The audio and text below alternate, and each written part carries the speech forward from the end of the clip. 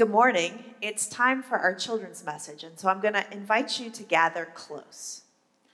Today, as I was setting up our table, I was greeting our friends Moses and Joy, and I was thinking about our lesson for Church in a Box this week. This week, you've talked about the Lord's Prayer, and that was a very specific prayer that Jesus taught the people who gathered to listen to him.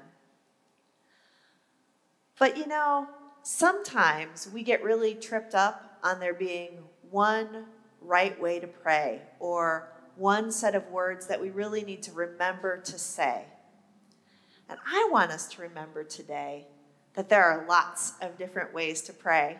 I was looking at Moses and I was thinking, how would Moses cross his little paws? Because he can't do that right now.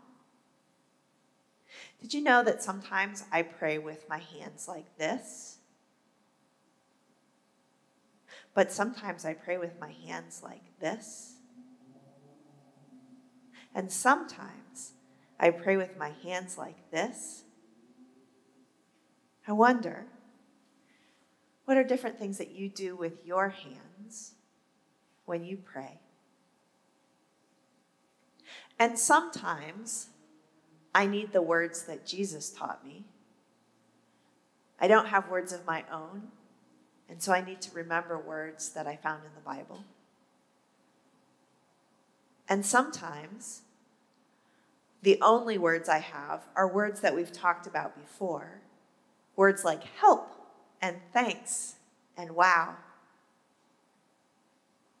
And sometimes I don't have any words at all.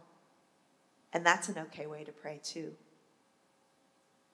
I think what's important is for us to remember that praying is about showing up for God, about putting ourselves in front of God. It's not about a right way and a wrong way. It's just about making time to do it every day. Let's pray together now. You get to pick where you're going to put your hands today. God of goodness and grace, thank you for listening when we show up.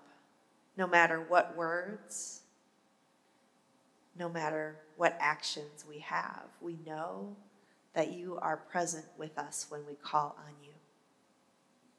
Amen. I hope you all have a fantastic